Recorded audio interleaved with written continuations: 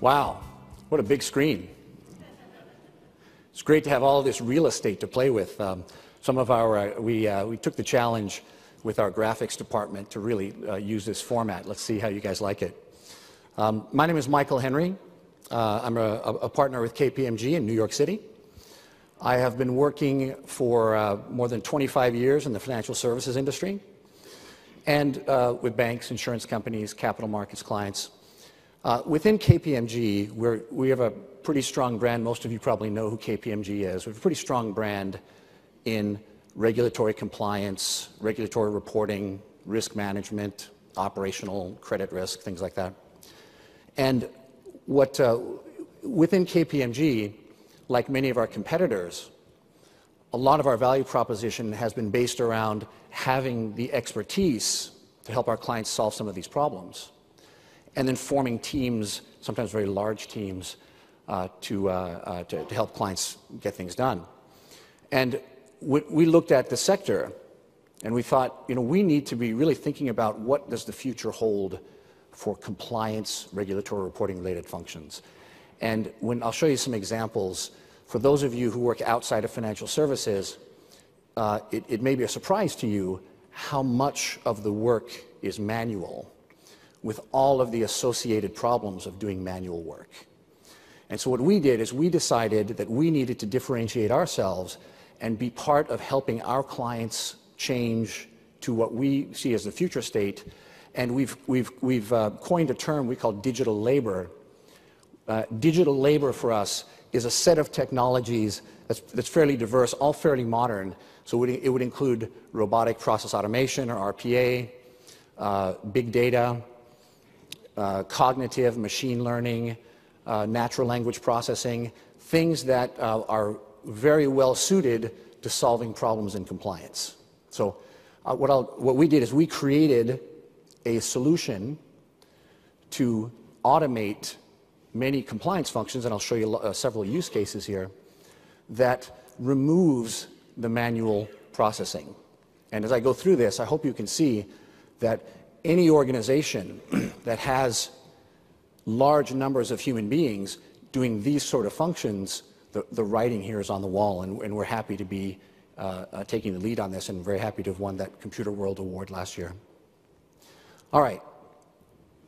Usually, if the audience is financial services, I usually don't have to spend too much time on this, but for a general audience, how many of you in the last 10 years have gotten a mortgage from a bank? All right, keep your hand up if that was a pleasant experience for you to work with your bank to get the mortgage. Anybody? One. Okay, great. I bought an apartment in New York last year, and the financing was cheap, and I got a mortgage. And I went to the bank that I've been banking with since I was in college. Figured that would be easy. And I went to them, and so I filled out the online application, and they sent me back something and said, well, Mr. Henry, here is a long list of documents that you need to provide, and let's start with your last 3-month bank statements.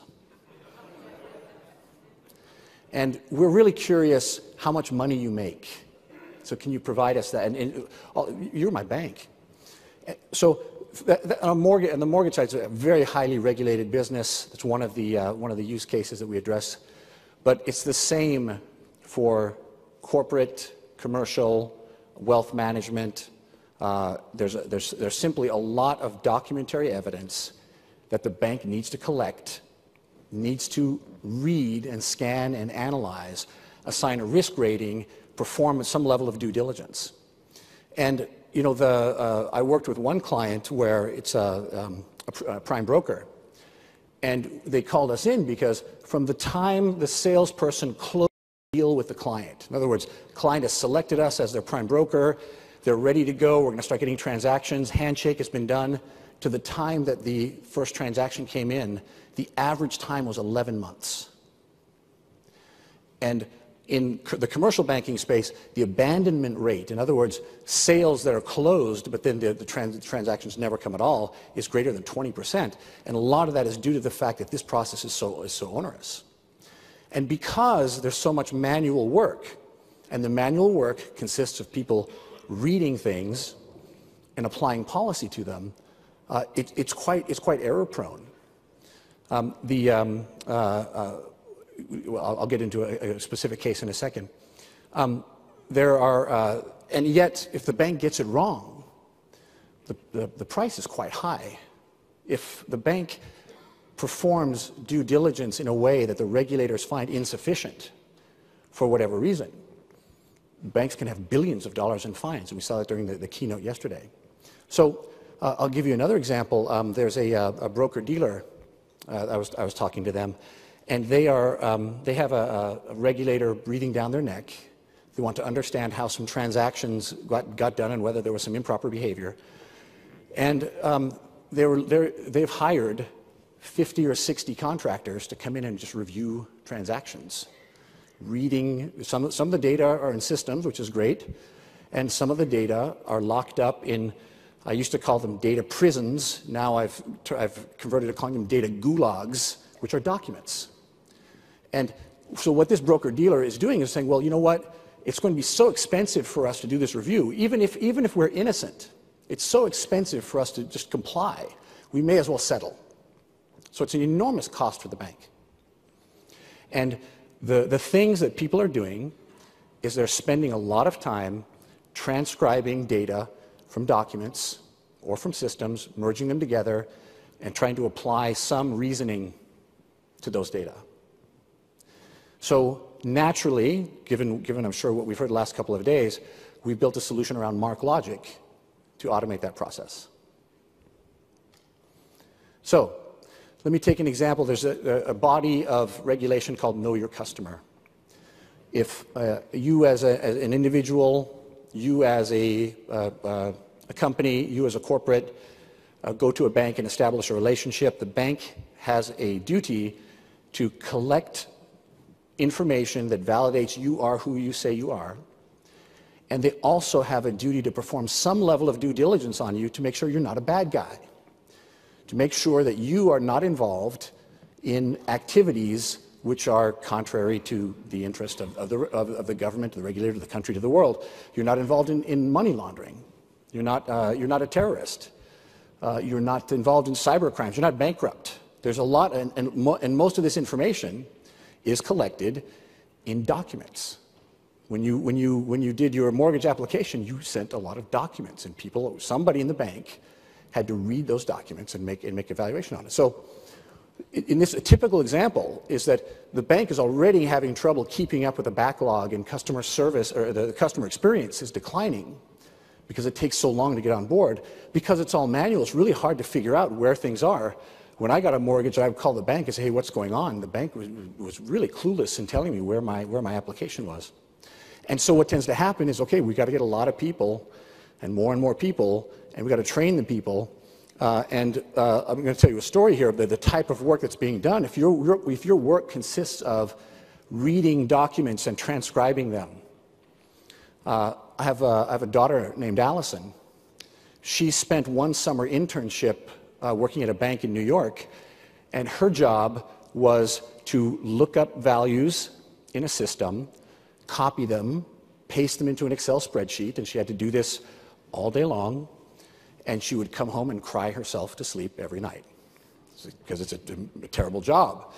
And that turned her off of banking completely. She now works for MTV. But it's a terrible. We're really turning people into robots, especially for this sort of activity.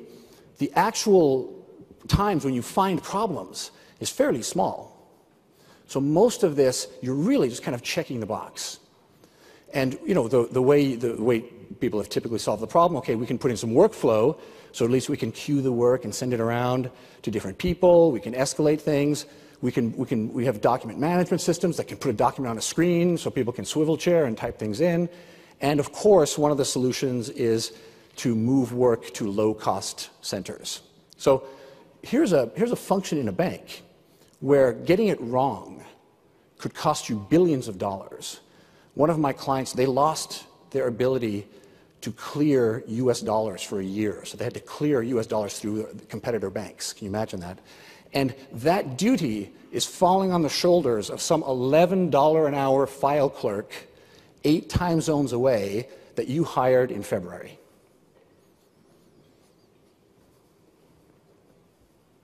So here's a typical diversified financial institution. You've got these poor, in the center here, you've got the poor compliance and tax people trying to establish policy, trying to apply rules. You've got the poor client up there on the upper left who's being, let's say, I'm working with a commercial bank now, a client of the commercial bank that maybe has cash management or factoring or other products like that and wants to open a line of credit. That's great. We'd love to sell you another product. Let me direct you to that product system person or that product owner who will then start the KYC process.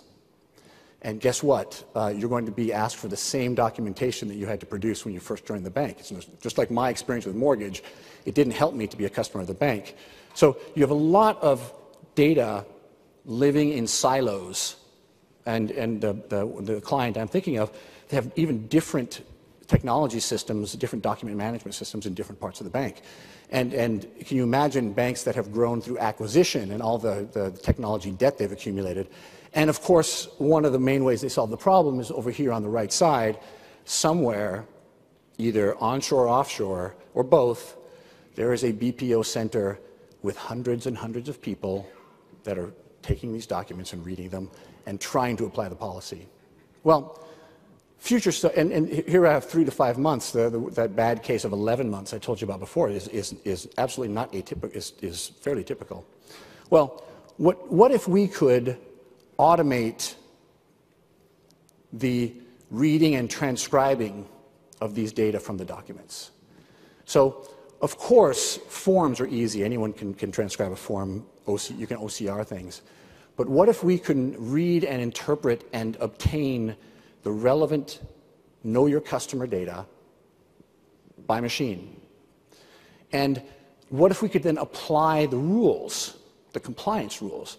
Most banks will have a global minimum standard that everyone has to follow, and then they'll have overlays. If you're a hedge fund, you may have this additional uplift. If you are in this part of the world, you may have this additional uplift. If you're this size of company, you may have this additional uplift. But what if we could standardize that set of rules and automate the application of the rules? So instead of my $11 an hour file clerk reading the documents and trying to figure out, what additional documentation, how much due diligence do I need to perform, what if that could be done by machine? And so that's what we did.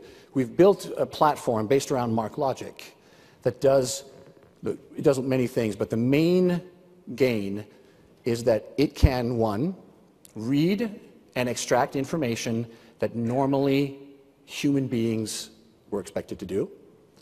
And second, it can apply policies to determine compliance, appropriate identification, level of due diligence for the customer.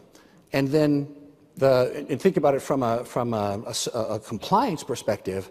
If I can do that, if an event happens and I want to change my compliance policies, this is a very difficult problem for banks. If I have operations centers with hundreds and hundreds of people in different parts of the world, and I decide I want to make a change in the way in some datum I need to extract from a document, I've got to write a memo and issue it out to all those operations centers, and then the manager of the operations center will get it, and then they'll send out an email to all the operators, and we hope at some point people will start complying and following the rule. If the rules are automated, that problem becomes much simpler. And then, of course, having the one operational data store so I know what information I have on my client at any given time is an enormous benefit to the customer experience. I don't want my bank to ask me for something that I gave them 6 months ago.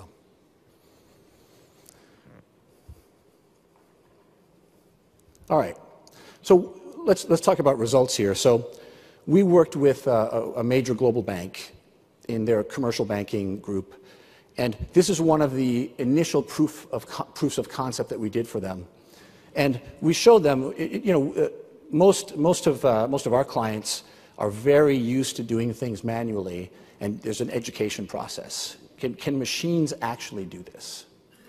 How can a machine look at a 100-page trust document and extract the list of beneficial owners, their dates of birth, their residences, when those data could be anywhere in the document. They could be on the last page, could be on the first page.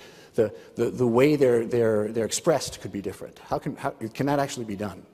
Can we really execute know your customer policies? Well, in this case, this proof of concept, this first column, which is actual time, we did a time and motion study, and on average, for this type of client, medium risk commercial client, they were spending 13 hours and change doing this function of document review, check due diligence, etc. And with the platform, it was fairly young when we started this. Out of the box, we got more than 75% time reduction. And most of that time reduction is people no longer having to read documents, the machine can do that. People no longer having to apply policies, the machine can do that. And the remaining time, so on average, 3 hours and change. Now, that 3 hours and change, this is not like a gradual uplift in everybody's productivity. What tends to happen is if the exception rate, in other words, when something really needs attention, you want to flag that to a human operator.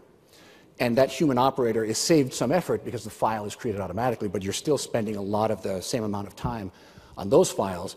But where there are no exceptions and the machine is very comfortable that it's gotten the information it needs and it's applied the policies, it becomes straight through. And when we have done this, everybody is, of course, because this function is so important, how reliable is the technology? How good is your scan rate? How are you detecting errors? We have to answer all those questions. Everyone wants to know that. I have yet to see a case where an operations center full of $11 an hour file clerks has outperformed the machine. The machine's better every time. And we have one client where they had 125 people doing this in Manila, and with this type of benefit, they said, well, we can actually move that function to Jersey City. If all we're going to be left with is 10 or 20 people, why put up with, why take the frictional cost of having an offshore labor force? So when I say the real benefits lie elsewhere, everyone is interested in productivity. No one wants to hire tons and tons of people to do this. No one wants to run these big operational centers. Maybe some people do, but a lot of people don't. But the real benefit is that a bank that has automated this using digital labor now has a very consistent process. The same rules applied all the time. There's no difference in performance between individuals. There's no training cycle where a person is less productive. And from an audit trail perspective, because we keep every interaction, every document, all the metadata, when a client is audited, we can show for this client, the regulator could come and say, look, Michael Henry, he was found to be funneling money to Cuba. Bank, tell me how you performed due diligence on Michael Henry. And the regulator, actually the bank is not responsible for my not laundering, but sending money to Cuba or in violating sanctions. The bank's not responsible for that. What the bank is responsible for is showing the regulator that I have a legitimate policy of performing due diligence on Michael. I collected the right information. I did all the reasonable steps, check, and therefore it was reasonable for me to onboard Michael Henry and allow him to do business with the bank. And very hard to do that if the function is people turning over papers or looking on screens and just kind of checking a box at the end that he's approved.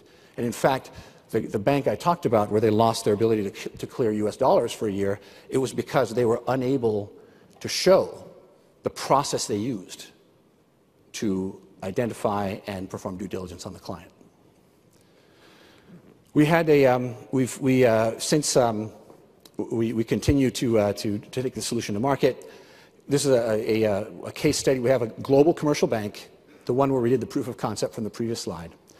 They have 3,500 people in an offshore center doing this work, reading documents, transcribing, liberating data from their data gulags, applying policies, determining risk levels, performing due diligence. And 3,500 people. And I don't think it's on here, but they claim they have an attrition rate of 10% per month. So every month, just to keep the staff at a current level, they have to hire 350 people. Can you imagine the training cost, the productivity hit, and the risk? Because, as I said, the future of the bank is now resting upon this clerk that we hired in February, and we hope he learned the training course. To make matters worse, that was just to keep up with regular ongoing operations, their regulator, they issued what's called a consent order. And they said, you know, there's a group of customers we're very concerned about. You need to repaper them, which means already customers of the bank, they've already been onboarded at some point. This function's already been done. You need to remediate. You need to repaper 400,000 of these clients because we're concerned. And I had a banking client explain to me that the regulator is kind of like your mother-in-law. You know, she's welcome to come to your house, but kind of a pain in the ass to have around and give you advice. So the bank estimated they had to, in order to comply, they had to hire an additional 1,000 to 1,500 people, and it would probably cost them about $500 a client to do this. And so it was a great case for us to say, well, instead of doing that, okay, why don't we look at an automated solution? And we recently converted them, and so they've avoided hiring 1,000 staff. Every test, every comparison shows higher accuracy and consistency and a large reduction in the cost per client. And we were very happy to have our first big global at-scale implementation on the solution, and I'll explain a little bit later how MarkLogic helped us. Another use case, tax classification. I'm sure everyone's riveted by this one. But in general, just to sum it up, the IRS requires every bank in the world to determine whether or not their clients are subject to withholding according to IRS rules. And there's a certain status that you have that make you a U.S. resident for tax purposes. So if you are a U.S. citizen, which I am, for example, you fill out a W-9, I'm an American citizen, I reside in the United States, that's fine. The bank just has to record that they received the W-9 and they withhold me as an American. If, let's say you are a resident of the UK, which has treaty benefits with the United States, and you say, so therefore you don't have to withhold from me, it's about an 8-page form called a W-8 Benny you need to fill out. Very complex form. That form has to be ingested. And e-forms, for the most part, have solved that problem. I always encourage my clients to move to e-forms. But what the bank has to do with a W-8, you're claiming that you are not a U.S. resident for tax purposes and therefore not subject to withholding. What the bank has to do is they have to perform due diligence on you. Are you lying? Are you just trying to get out of withholding? And the way they do that is they have to review your Know Your Customer documentation. And they look for what are called U.S. indicia. Do you have a registered business address in the United States? Do you have a U.S. phone number? There's a list of things that you have to check. And if of course, if the check comes up with something suspicious, then you have to do more investigation. But of course, most of the time, there are no exceptions. But a human being, to process a W-8 Benny, a good, skilled human being probably spends an hour to an hour and a half ingesting that form, performing that due diligence. If I can read the information, or I already have the data, then using our platform, we can do 10 to 12 of these an hour. Once again, you're really just focusing time on exceptions. And for processes like these, the fewer exceptions you have, the greater the productivity benefits because the more straight-through processing you have.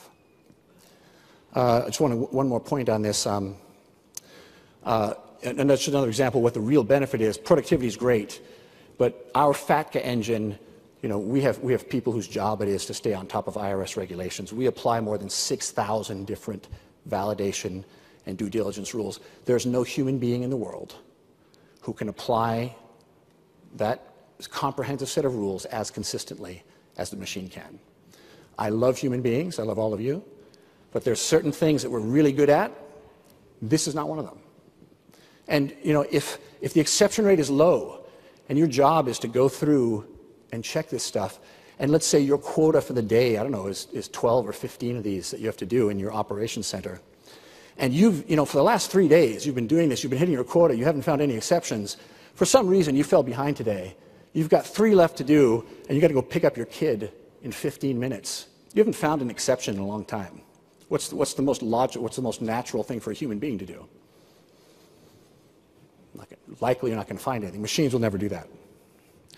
I want to talk about regulatory reporting. Large financial institutions have to comply with a set of Federal Reserve regulations that test their balance sheet and stress their balance sheet for certain adverse economic effects. And so the bank will produce those statements, and that's a painful process. But when they're audited, what the bank will have to do is the Fed will ask them, explain to me this value. Where does it come from? I want to know all the way back to the point the information was collected, where this value came from. And so in this case, it was a large bank. They were hiring people, 300 contractors. It took them 18 months to go through one portfolio.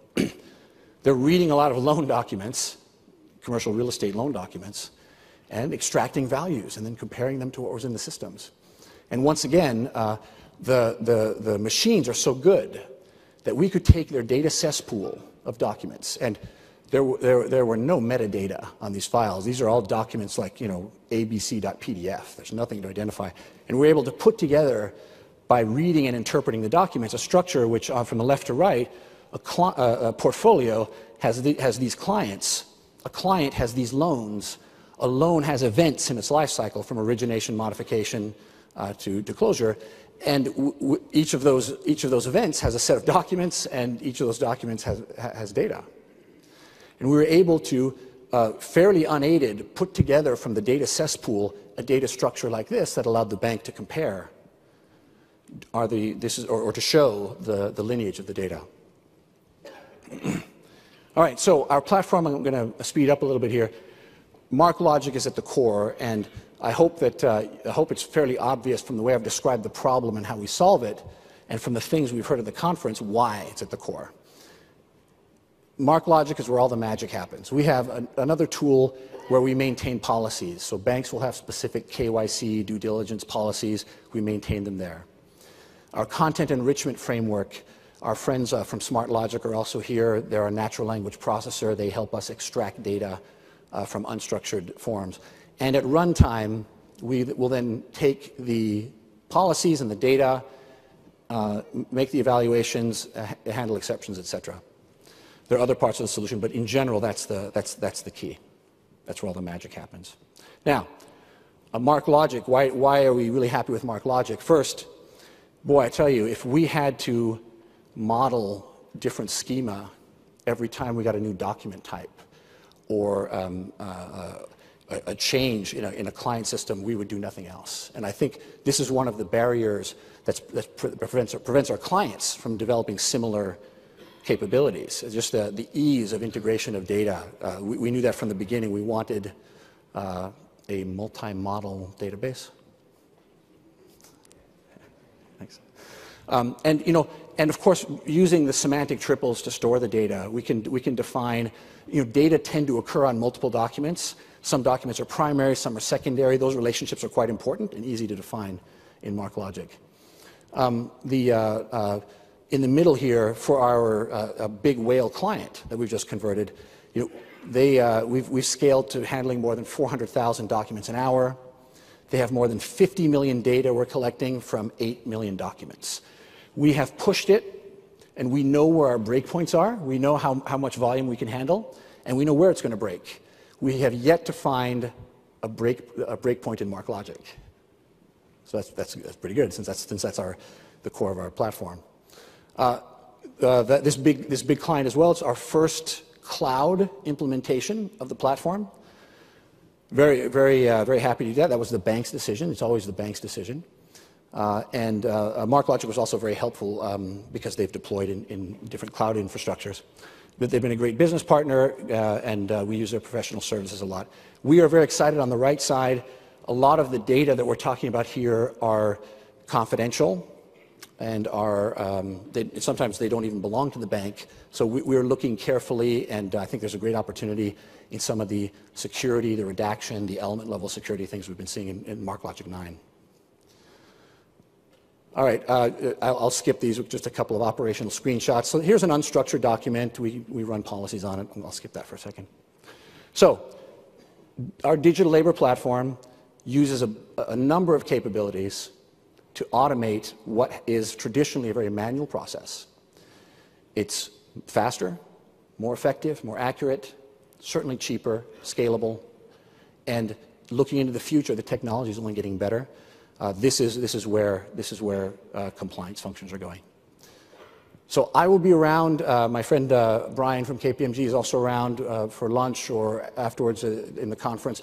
Love to answer any questions about it. We're quite happy with what we've done in our relationship with MarkLogic. Thank you very much for having me here today.